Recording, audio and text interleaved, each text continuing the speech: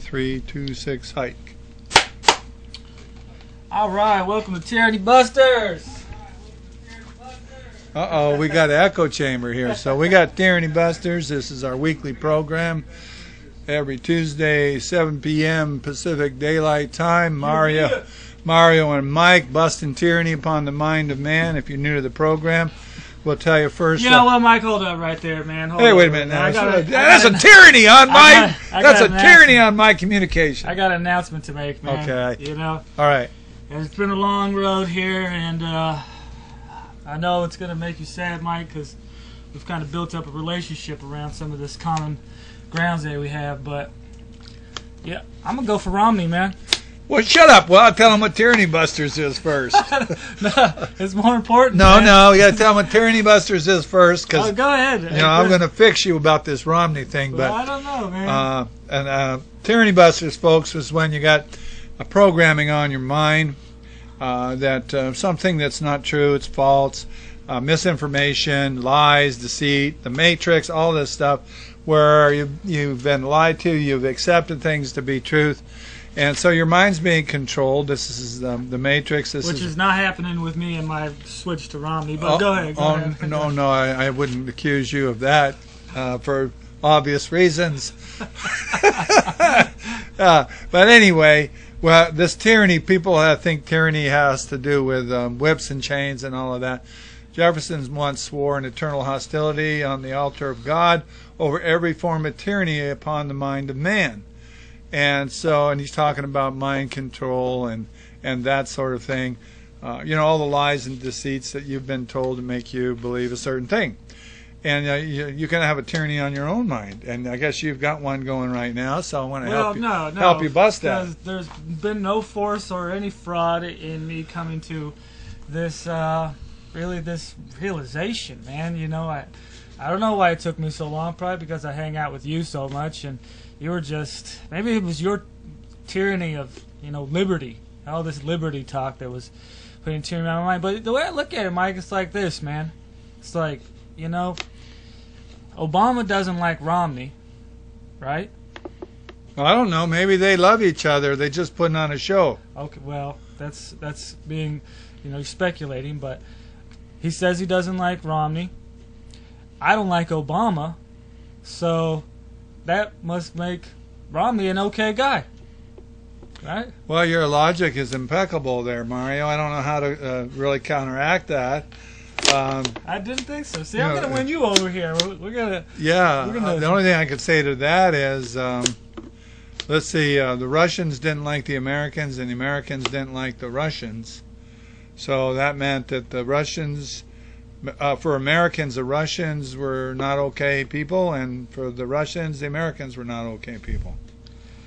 Yeah, well, you might have something there, but, you know, we got to get this country moving forward, Mike.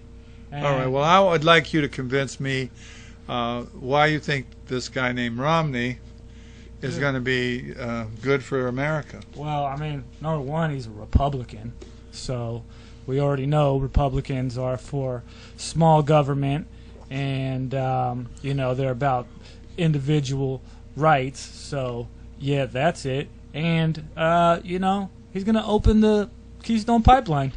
Okay, so let me solved, man. Just open the pipeline. Right, so let me ask you a question. You know how the Yankees trade ball players with other baseball teams, right? Okay.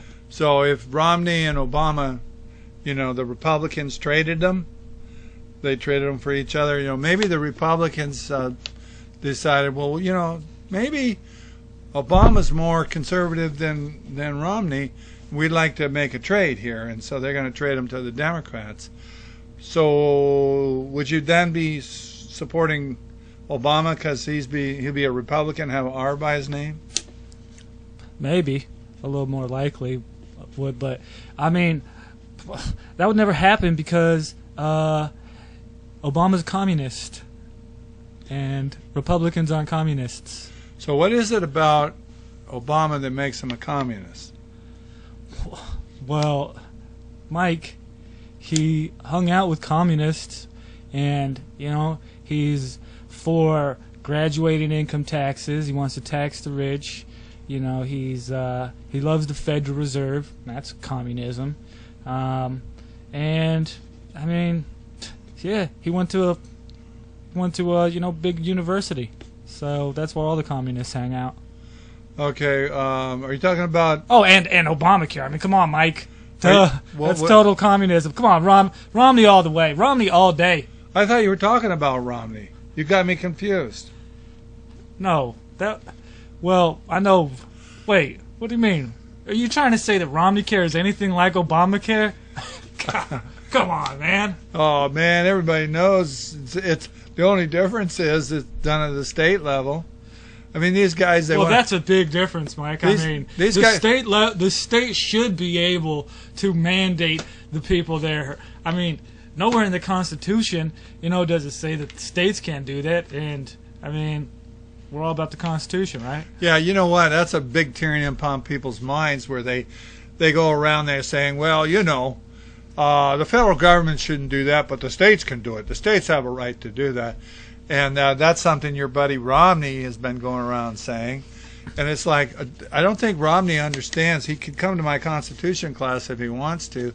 But the purpose of government is to secure our rights.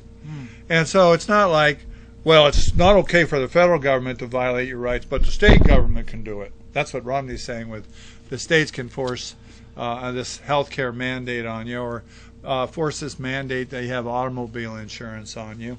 This idea that, and of course, the conservatives really jump behind that too. It's like, well, yeah, because if you get in an accident and you don't have insurance, then who's going to pay for it? Well, I like to buy my own insurance, thank you very much, and not make you buy it. If you don't buy it, that's too bad. On my policy, I got uninsured motorist coverage. So if you're too stupid to have health insurance, I don't want the government marching out forcing people so then they can check to see if I got car insurance when I'm driving. Where's your car insurance, boy? Where's your papers? Come over here and get to this 502 check. Hey, is Romney in favor of 502 checks? That's what I want to know. Well, he might be. I'll have to get with him. But I mean, Romney wants to arm the Syrian rebels. I mean, that seems, okay. That's a whole thing here, Mike. Romney wants to have American ideas lead the Middle East. Hey. Obama just wants to follow behind the leaders of the Middle East. No. Obama's doing the same thing as Romney. Obama's carrying out George Bush's policies in the Middle East, and Obama wants to get us involved in Libya and Syria and all these places. We're still involved in Afghanistan. These guys went to the same school on foreign policy together. Well, that's another thing I wanted to talk to you about. I'm secretly starting to form a crush on George Bush. Well, I could see where he would appeal to you. Well, I mean, yeah, because, because of his roots. He likes small government just like Romney does, man. I mean, that's what we need, Mike. Okay, so what you're saying is there's no difference between Romney and Obama. But that doesn't matter. We need to change. Well, there's some difference between the guys, I think one of them is half white and the other one's mostly white. And let's see, one's a Mormon and one's a Muslim. And what's the difference between those two religions? Can you tell me? I think Mormons came after Muslims. But I think that Muhammad is actually quoted by some of the Mormon text. I'm not quite totally 100% sure on that. Well, see, then there's a big difference, isn't there? Yeah. All right. Well, so they're both statist, big government losers. Come on, give me some more Romney stuff. Well, hey, wait a minute. Tell me how good Romney is on the Second Amendment. Oh, yeah. I mean, that's exactly, you're totally right, man. He's like professional Second Amendment. I mean, haven't you heard that he hunts like pheasants and stuff like that? No. I heard him in the debate in 2008. He said, well, I don't even own a gun, but my wife does.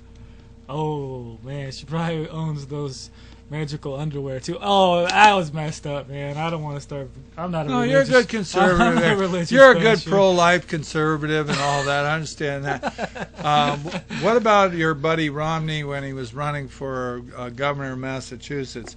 What did he say about, I strongly support the right of a woman to have an abortion?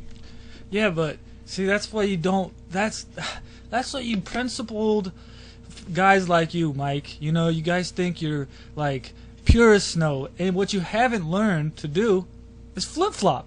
I mean, it's totally rational for people to grown men to just. Now I get it. You don't really like Romney. You just like to flip flop. Well, yeah, because you see, with Obama, we know what we're gonna get because you know he doesn't flip flop. But see, with Romney, he's just spineless, and so we can just mold him into whatever we want. And so, yeah, he's been against all these, you know, quote unquote conservative principles. But you know, if we just put our No, you got it wrong and backwards. You can mold Romney in whatever you want. Romney molds himself into whatever you want. So don't put it backwards and say you can mold Romney into whatever you want. Romney molds himself into whatever you want when he's running for office. But see, now I'd like to explain that your great white hope. Okay. Because, you know, this Hey, is... no racism around No, this here. is... No, your great white hope. Hope and change here. Right?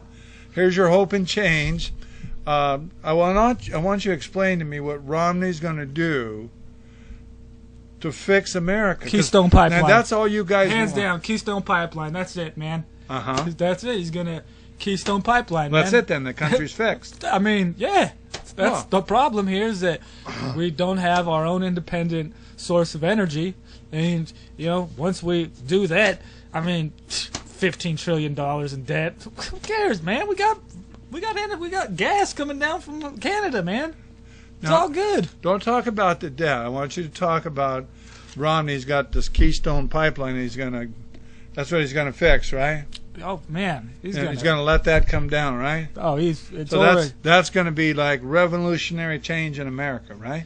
I mean, part 2, revolutionary part 2. Now that's just gonna give us full employment in the country? Oh man, Because that's what you want from government. You want government to give you security, right? well, and Romney, he's gonna round up all the illegal aliens and send them back to wherever they came from, man. Is he? Yeah, I mean, that's what we got to do, man. Where did your buddy Romney say that? And do you actually believe that? Well, that's the thing, Mike. Is I can believe whatever I want with Romney because Let me ask you, he doesn't have any real positions. No, you're supposed to be a Romney supporter here. Don't be mocking the man, okay? No. You're supporting him, and you're a fan. Probably sending contributions to him. Yeah. Probably twice as much as you used to send to Ron Paul. Love letters. Maybe 5 times as much. Poetry. Yeah. Now, so he's done this pipeline thing. Oh yeah, that's wonderful thing. Bam. And what about taxes? Romney on taxes, you think why would Romney worry about lowering tax rates? He's not paying taxes anyways, right? Well, very much. That's why I like the guy, because he's not capitulating to the whole, taxing.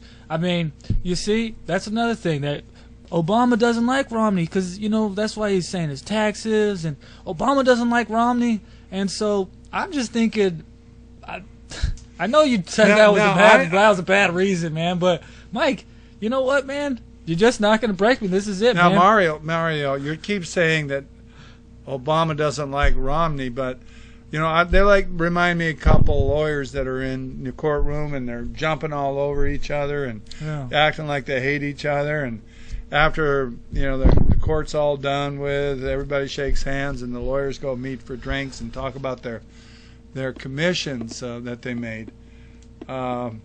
So how do you know these guys aren't having drinks together? Well, you said one of them was a communist, and I thought you were talking about Romney when you said that. because all these socialist redistribution programs. Well, that's it, Mike. Is okay? I'll give that to you. Romney's a socialist, but Obama's a communist, man, and so that's a huge difference. Okay, well, why don't you tell me the difference between socialist and communist? Well, communism, the state owns everything, and then in socialism, the state has the power to redistribute everything. Well, in other words, in socialism, you have this illusion that you own something. Well, so they let you have this illusion. If the state can determine how much of the fruits of your labor you keep, who owns your labor? Well, I guess all right, so I you guess can't handle that one. Obviously, you can't handle that one. So let's talk about Romney with TARP bailouts. You like these Wall Street bailouts, don't you? Well, you and Romney. Mike, sometimes you just gotta you gotta do what now, you gotta do, man. You gotta do what you gotta do. They're getting mad out there because they want you to jump all over me and say Obama's for these TARP bailouts too. They're actually out there thinking that I'm for Obama. He is. They're thinking I'm for Obama. You're for Obama. Yeah, you're just voting for. You want to vote for Paul because that's how for Obama. That's how the tyranny upon your mind works. If I say something bad answering about your guy Romney, yes, don't be talking about Romney. By default, boy, I'm just trying to get Obama elected again. If I say anything about your guy Romney, what did I read? I read something in here. You can't do that. I read something here, one of my books about that. That's how they do that. That association thing here. If you're not for my guy, you must be for the other guy. Yeah, well, you might have a point there, man. I might have to rethink this Romney thing just a little bit, but next week I'm gonna have some more. Next week, Mike, I'm gonna go listen to all the talk radio that I possibly can, and I know they're gonna give me an answer. I might not have the magical answer to be able to distinguish the difference between socialism Romney and socialism Obama, but I'll tell you what, if I just listen to enough Sean Hannity, I bet I'll be knowing here pretty soon, and then we're gonna have a real showdown. But you know what, we'll get past that one for right now, man, because you're kind of making me look dumb here, and I don't really like looking dumb, man. I'll tell you what, Mario, these guys have the same idea of what government is, and your buddy Romney. Look this up on the internet. He believes in the carrot and stick approach to government. Right. Carrot and stick. See, you're a dumb jackass, and he's going to use a stick on you to move you, or a carrot in front of you, so you can chase a carrot. And that's his approach to government, his carrot and stick approach. He's certainly convinced in his mind that he'll be a better master for you. Now, I guess Obama kind of uses, Romney uses the carrot and stick. Obama uses hope and change. Stick and carrot. So he'll beat you first and then give you a carrot afterwards. Yeah, he uses the hope and change. I like this Obamacare thing. He's totally convinced that he's sure helping America by getting everybody medical coverage.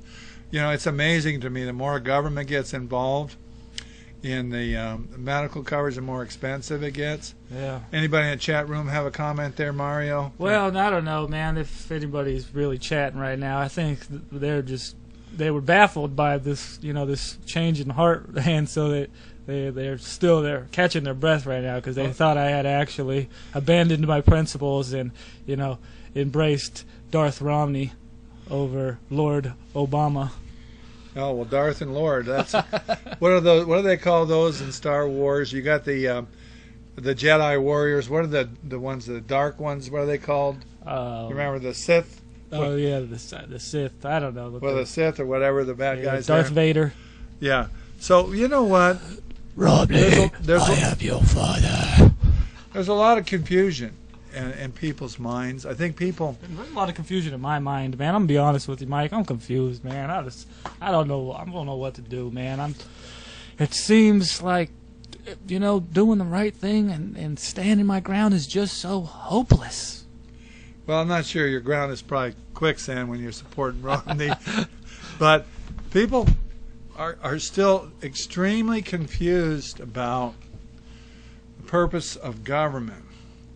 And I think they're really confused. People are confused now in this 20th, 21st century when it comes to life, liberty, property, pursuit of happiness, that kind of thing.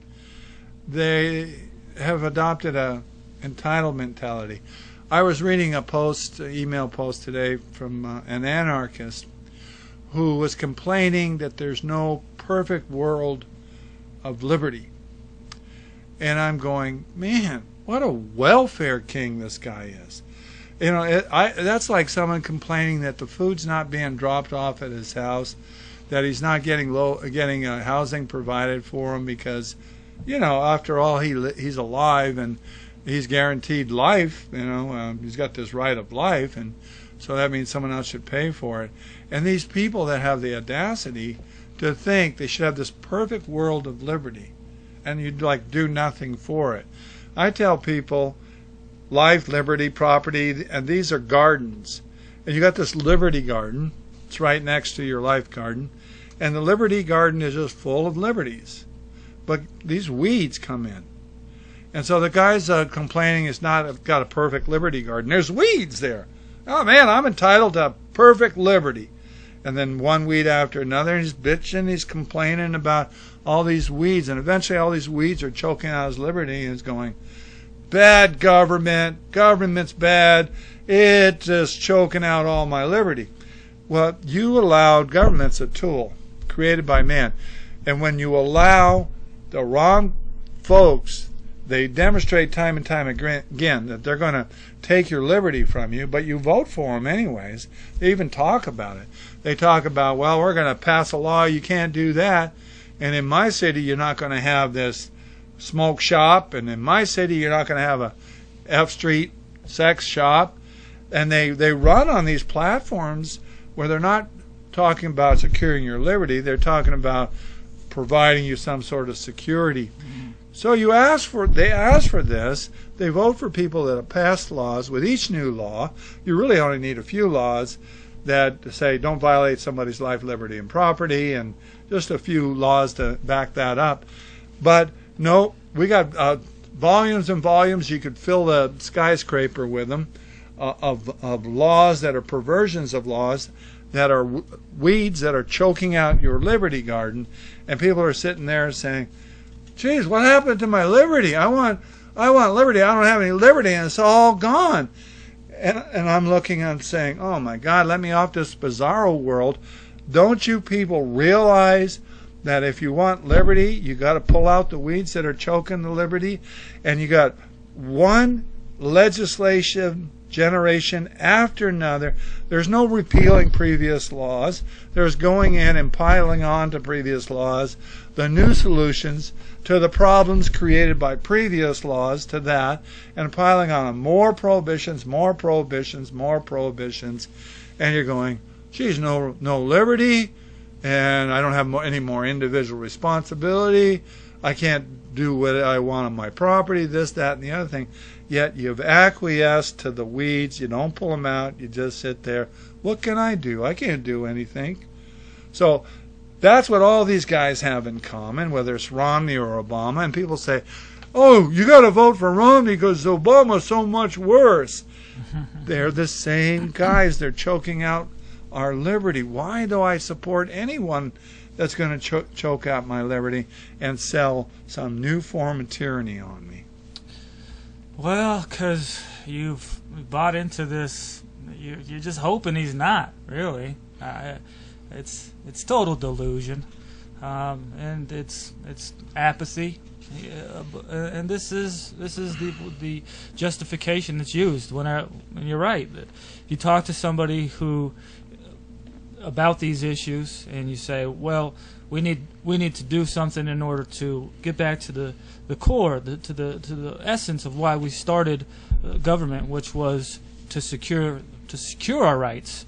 And they'll just say, well, even if we get it back to that, it's just gonna end up becoming a tool used to violate us.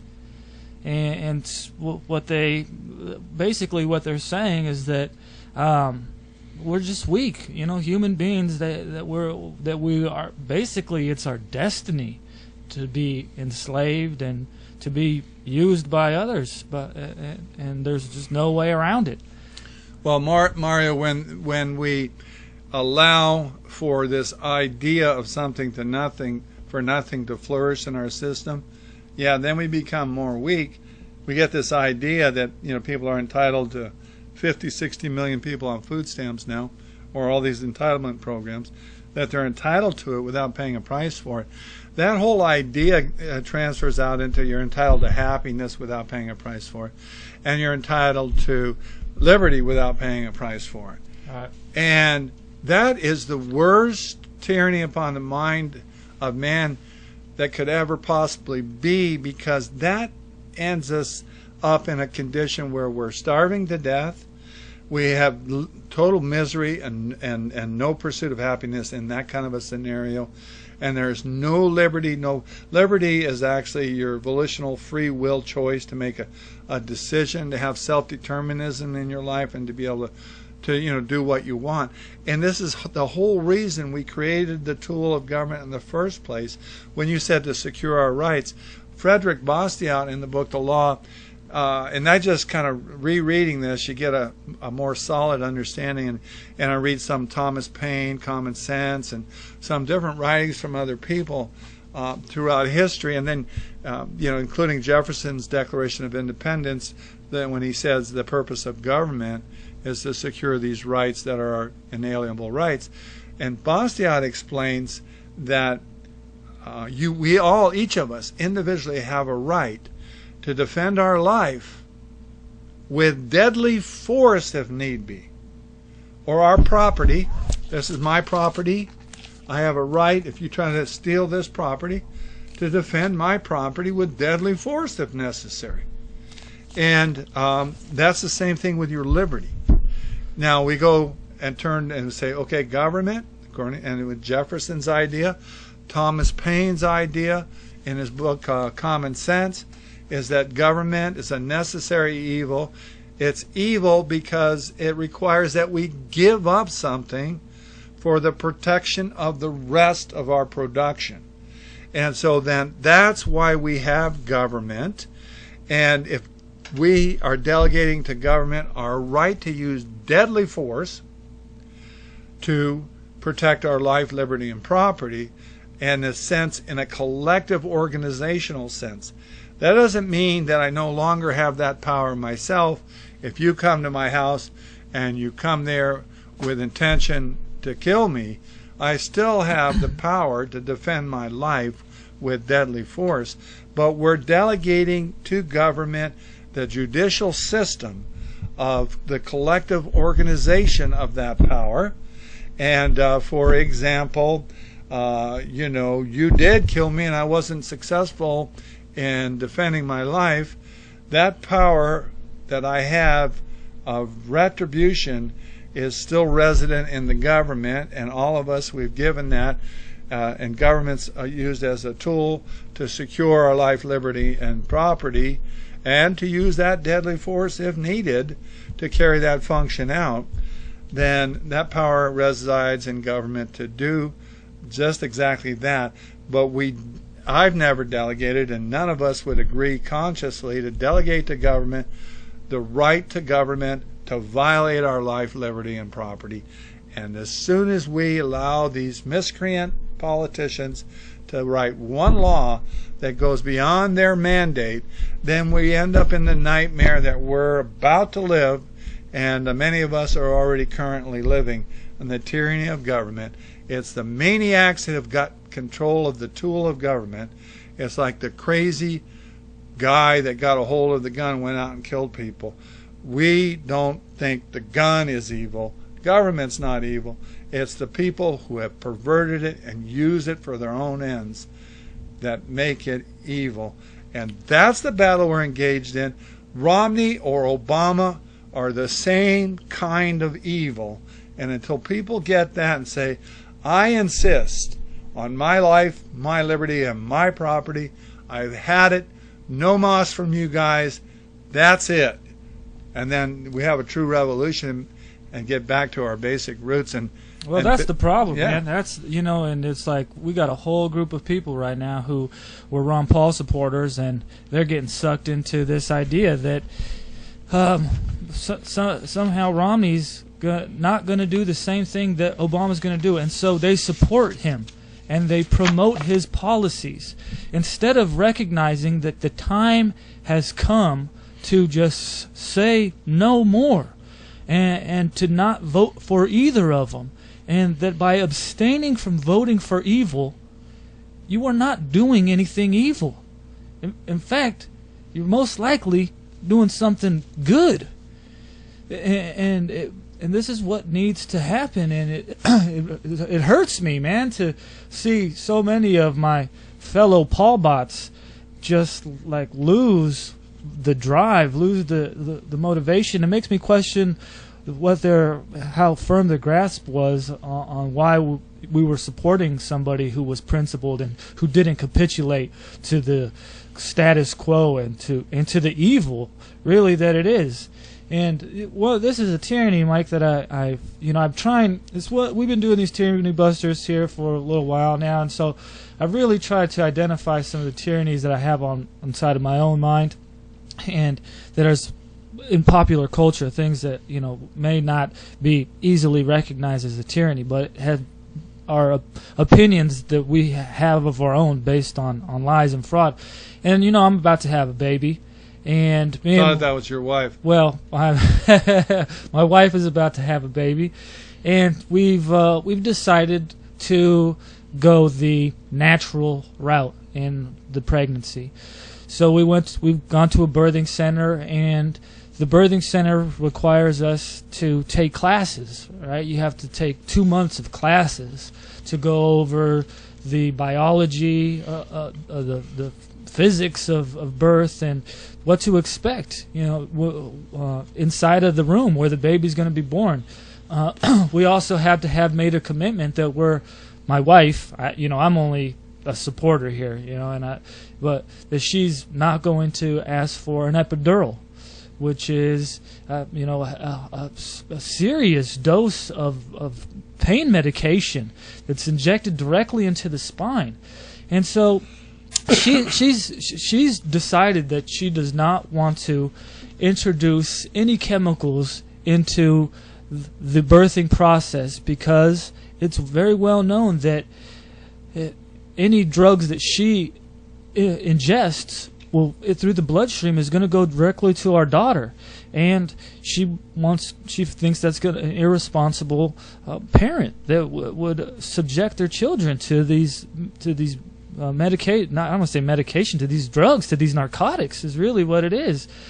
And so that we've decided to do this, when I tell people about this in my life, my family's been very supportive, but just to most people they'll say, "Oh, you're having a baby. Where are you going to have the baby at?" I'll tell them, "Well, we're going to have it at the birthing center." And they're like, "What? You're going to have a birthing? What is that? Like one of those home births?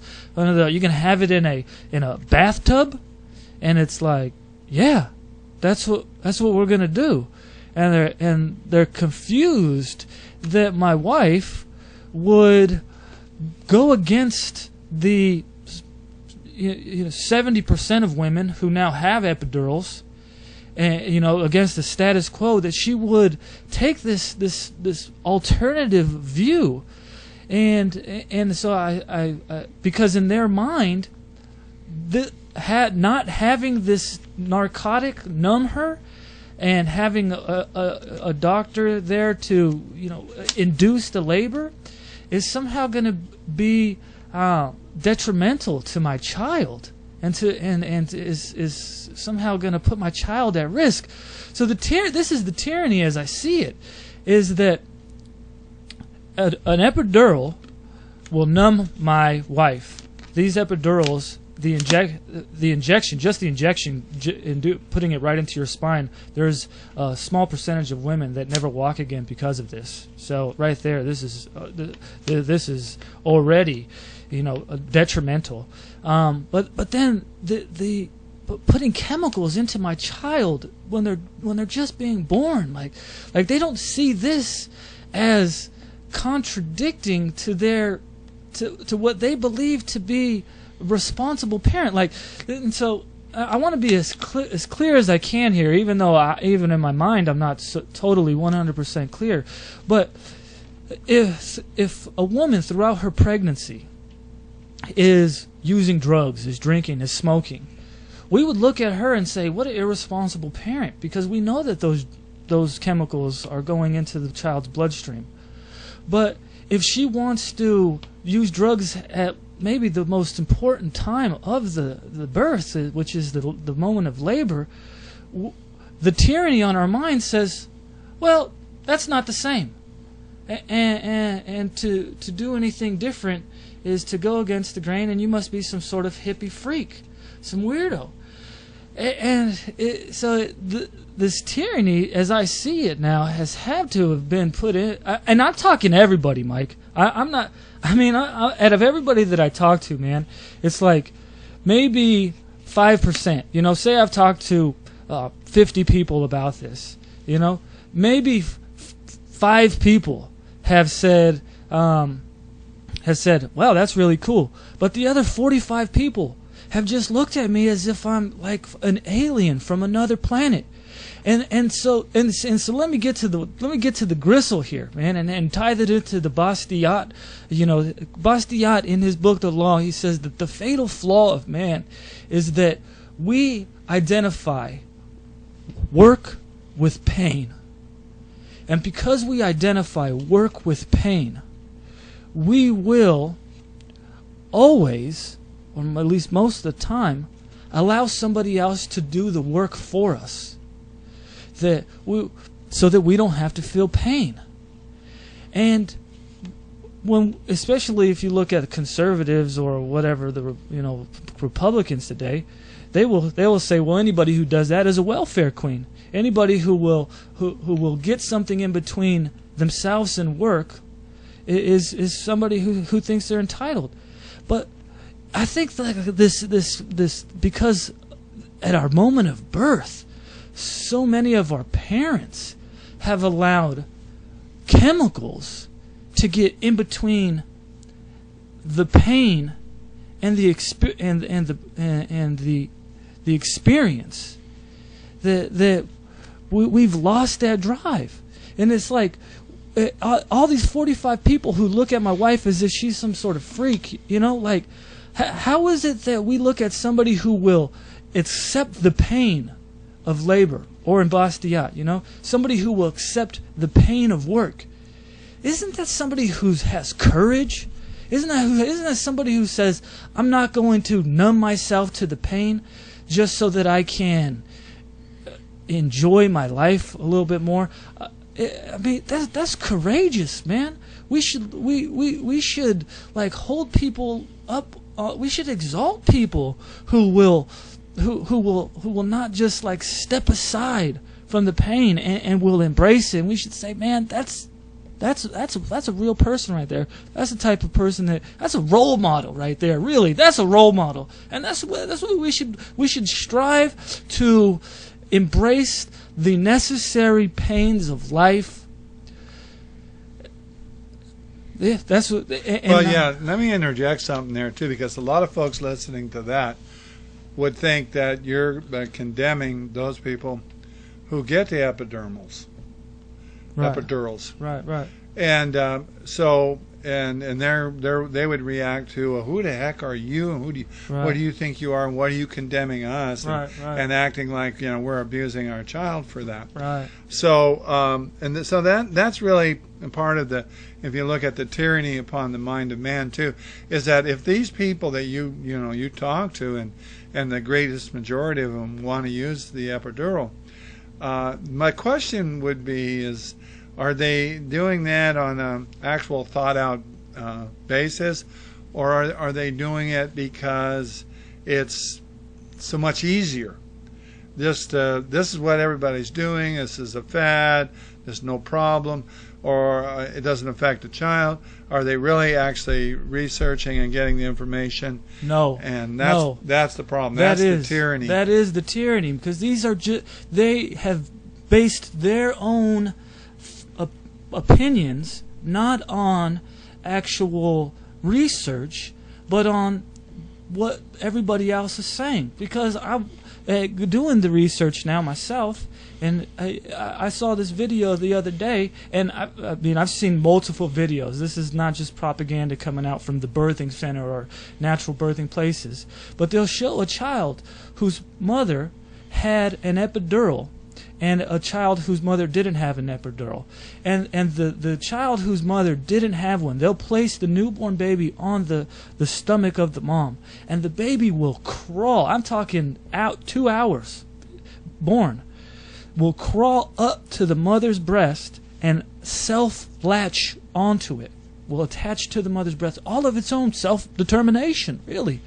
And then they'll show, in comparison, the child whose mother did choose to have a epidural, some other sort of medication, and the baby will just lay there on the mother's stomach, I mean, with a glossed look over their eyes, and is obviously being affected by these narcotics. And I'm glad that you brought that up, Mike, because this is where this is the hard part about like discussing the tyrannies on our minds, right? Is that I'm not trying to condemn anybody or tell anybody that they're evil because they've accepted these premises, but I just want to challenge people to not condemn me for something that I want to do when they haven't actually done any research on the matters.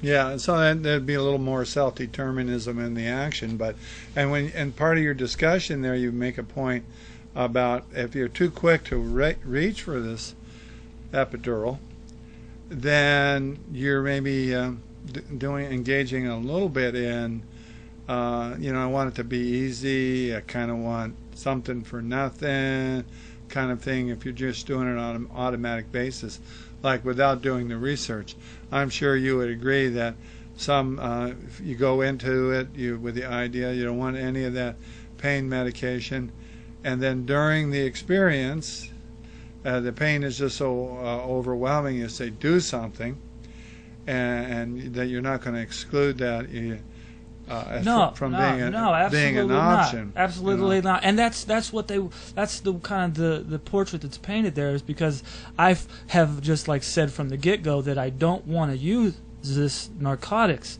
but there is a time and a place for these things. I'm not anti-technology. I'm just saying, if our bodies are, if we are given the ability to do something naturally, like we're given the ability to work naturally and to secure our rights naturally, let's not just look over the fact and try to introduce technology into it. Let's actually like embrace this part of being alive. And I'll tell you what, man, just the epidural thing, man, is so what happens, right, is that the woman she's going into labor, and she's already decided she's going to get an epidural. So then when she gets the epidural, this causes for the contractions to not happen so frequently, and the contractions are what needed the baby to come out. So then what happens is the doctor says, okay, well, we need to now introduce Pitocin, which is this is what it induces the baby to be born. So it makes the contractions happen. So you've now totally like given up on any type of just from natural birth. And then these things, because there's this contradiction, your body's not working naturally, it's not allowing other hormones to be released. This is what causes so many women to have cesareans, and cesareans, now you're introducing a whole nother problem. People get infections from them. They sometimes are not able to even have babies anymore because of these infections. And this tyranny, it has the potential, really, to not only make it hard for me and you to have conversations, but it can really cause biological problems for people in the future. So you're not against them having the option of using these drugs when they need them during the childbirth? No. Then how come you're against people using drugs to get away from the pain of life? I know you conservatives don't want people to use marijuana or any of these other drugs that they don't get from a prescription from what do they call these drug factories that they have a license to dope up people? What's that called? Hospitals? Prescription pharmacies. Oh yeah. Pharmacies where you can give them Ritalin or Prozac or Valium or some of those goodies. But why are you against street drugs being a good Romney supporter like yourself? Well, I know, man, and it's a hypocrisy that I have a real hard time getting over, Mike. But I have another. I want to talk about another tyranny that I've found on my mind here, man, and I've found on some other people's mind, and well, you come to the right place because this is Tyranny Buster. I hate to. I don't want to like. This is the problem here with being anti-Republican or I don't want to say anti-Republican, but anti-establishment Republicans, and having this show here. Like, I don't want to just make it seem like all we do is like follow the mainline Republican complaints, but we do share some of the same, like you said, a common thread in some of our concerns about the country. I just happen to think that being, we're a little bit more principled and don't just throw them away whenever it doesn't fit our, box or our agenda here. But the national debt, Mike, I was talking to somebody and they said, what, the national debt, it doesn't really matter. They said, $15.5 trillion. They said that's just like it's unfathomable. It's unreal. And actually said, it doesn't matter. And I think that this tyranny is really like prevalent because, and it may not be conscious on some people. Some people just may have never thought about it. But I mean, can you not be concerned about the 15 and counting $1 trillion that our country's in debt, and still think that it's a problem? You know what I'm saying? Like, the only way to not be concerned about it is to have told yourself that it doesn't matter. And that's how you can go along living your daily life, and that's how you can go along voting for people who don't do anything for the national debt and just keep the machine churning, is because you've just kind of told yourself, hey, it doesn't matter. Well, these folks that think it doesn't matter, I mean, if you would ask them and say, well, what if you're a family that makes $25,000 a year and you're spending $40,000 a year, and your debt is, $150,000? Would that matter, or does it come a point where you just the whole thing caves in on you? Yeah, well, that's where the tyranny and we get into the mechanics of the tyranny. And I tried to come, of course, to answer your question first though. That person would say, well, I'd have to go bankrupt, and I would lose everything, and people would come and take my house and stuff. But so they are able to recognize that if it was their own personal financial situation, that they would be in a world of pain. But they're in denial that it will have the same effects because it's a national debt. And so I was trying to think of where that how they're able to justify that type of the distinction. And I think people, it is in their mind is that they say, well, we got the military, right? I mean, yeah, we might owe all this money to people, but we got the military, the United States military, and so if we do end up owing $20 trillion to other countries, it's like they can't really ever come and do anything to us. Like if I own the bank, money for my house and I don't pay them for my house, well, yeah, they can come take my house because I don't have an army to protect my house. But we got the military, man. Well, maybe people don't worry about the national debt because it's like they go like this. All right, so the United States says, sorry, we're not paying anybody anything. That's it. The debt's gone, wiped out, zero. It's not real to them because they don't personally owe it. And so I would think it would be only those people that hold treasury bills and things like that that would be worried about that scenario. So what you got on one hand is people that have the treasury bills are thinking, there's no way the government's going to default. And on the other hand, people that don't say, I don't care if they don't pay that off, so no big deal, so it's all wiped out. So you got realities there that kind of tyrannies in both sense, because on one sense the people think that forever the government will be able to pay its debts because they think they can extort it from the population. But when the population reaches a point where there's no more production to extort, then those people holding these T-bills are going, the government's default, they're not paying me. And actually they're defaulting when you get a 1% interest on a T-bill, and the inflation rate is 10%. Well, and so that's where I've another part of the tyranny there, man, is I don't know if it's even conscious, but because a lot of people are out of touch with inflation and the effects of that, but they think that well, hell, we can just like borrow all this money and then we'll just pay it back in money that's worth less, and so we end up kind of coming out on the good side of it.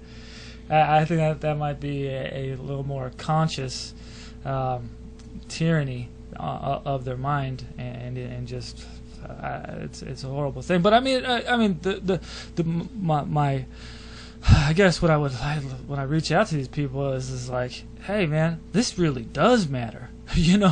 When it comes a point to when the government can't pay back its debt, like, no, this does matter. All right, 15 trillion and counting. When it comes to a point when they can't pay it back, man, all hell is gonna break loose. It's gonna get ugly. I mean, and like you said, T-bills aren't going to be getting paid. I mean, look at the Lakeside Water Board, like you're saying. Look at how much money they got invested in T-bills.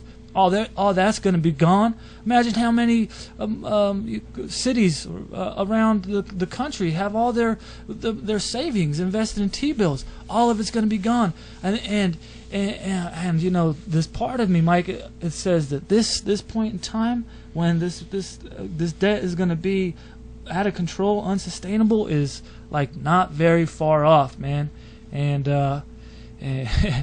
we got to be prepared for this, man, because I mean it's going to be hard. Well, if the government's not paying these T-bill instruments off, then people that would be cashing them in and using the money to spend in the economy, that as their retirement and whatnot, that won't be there.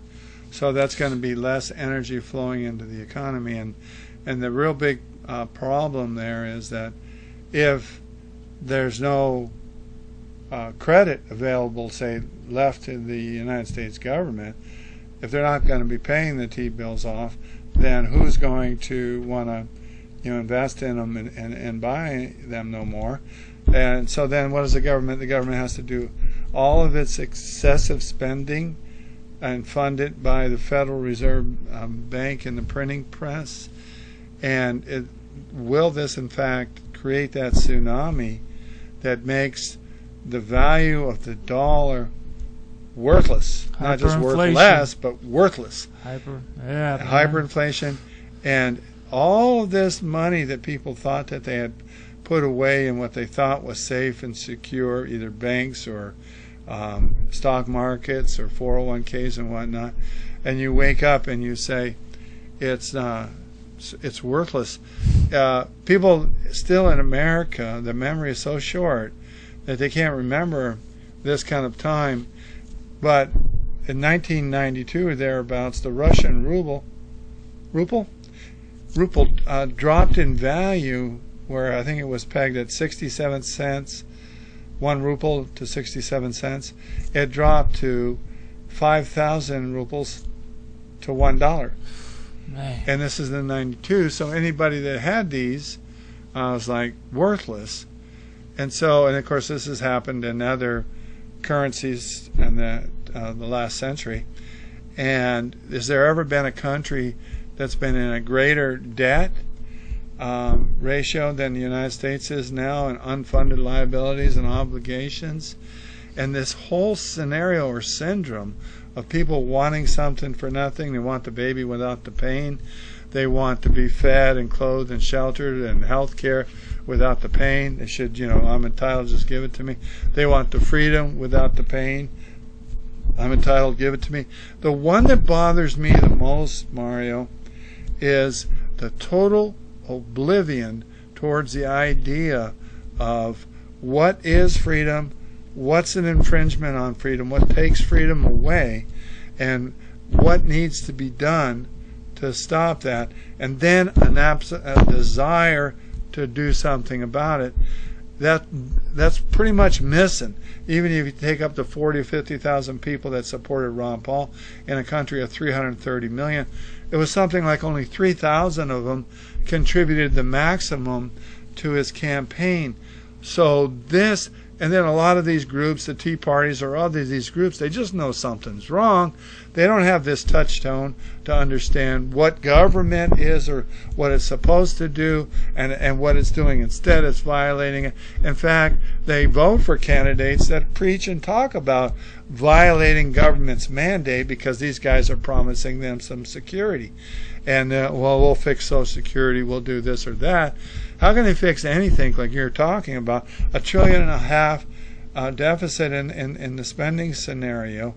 Yeah, I've been accused of people that I'm a doomsayer kind of guy, but I'm like saying isn't this just simple reality? Reality, man. You'd see it in a family budget. How come you can't see it in a massive government budget? Well, and it is reality, man, and it's a delusion that's created by this fraud, this lie, this tyranny on our minds, man, and so we see the inevitable outcome of this tyranny, man, is this doom, and it's, you can't wish this away. This is not subjective. This isn't something that is subject to your hopes and to your dreams. Like, you can't just want the fact that eventually debt consumes the ability to produce. You can't just wish that away. And for some reason, we're able to. It's like we have a intellectual epidural. You know what I'm saying? Like right into the brain, and it's just like, don't worry. You don't have to push to get this baby out. Don't worry about it. And it'll just come. It'll just happen. And then what ends up happening is massive amounts of blood. Surgery needs to happen, and then you get sewn up at the end, and you hope that you make it out of the hospital alive right now, man. And I don't want to be a doomsayer either, Mike, but man, I don't even look at this as being like doom. I mean, I think that the only way that we are going to be able to have any positive effect on this is to identify the problem, be realistic about the problem, and by doing so, and at the same time, having this real solution, right, which is to understand why we have instituted government in the first place. That's the solution.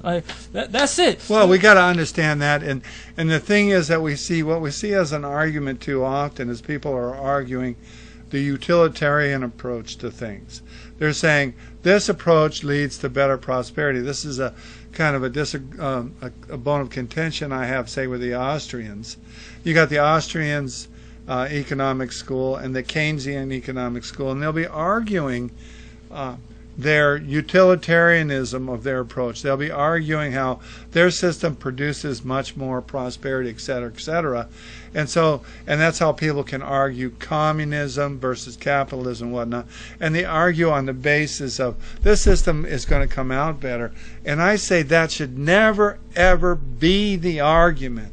You shouldn't have the right to keep and bear arms because you're a safer society or a better society with arms, or the other side of the argument is without guns then people are safer. And so that's up to conjecture. The argument should always be based in, do I have an inalienable right to defend my life, liberty, and property with deadly force if necessary? Is this a right that I've been given, and I have been given the charge and the responsibility to take care of that right? And is that really the purpose of government, is to protect our freedoms? Then we wouldn't be on this road to death and destruction and collapse of our system, because what we've traded for a century and a half is liberty for false security, and we see it coming apart. Federal Reserve banking system with fiat currency was we traded the liberty of using whatever we wanted for currency, gold, silver, whatever, for the false security of a banking institution that supposedly was going to give us stable employment, stable in prices and security in that sense, and it robbed us of our liberty. That's how we should get back to this argument. And I guess I got to finish this with another point, is that people expect this liberty for nothing. It'll never happen. It'll never be. You have to be men and women and say no to tyranny and government. I don't care what it is. If you want to smoke marijuana or whatnot, get with 500 or 1,000 of your buddies and go down there and say, here I am, arrest me, prosecute me, jail me if you want. We're not taking this tyranny anymore. That's right.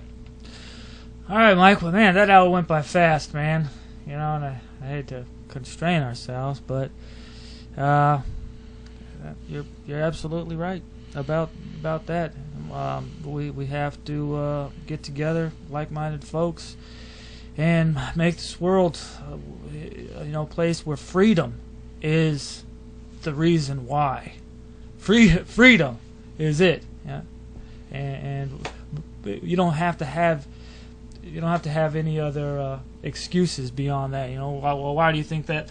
Why do you think people should be allowed to do this? Because it's freedom. You know, but why do you think people should be able to smoke crack? Because it's freedom, man. They have they were born with the rights to do whatever they want with their body. You know, as long as they're not doing anything to hurt anybody else, then that's all right. You know, if I may not agree with it, or condone it, but this is it, man. So we got to get free, and we got to get realistic, and we got to bust up the tyranny. Adios, amigos. Peace. Next week.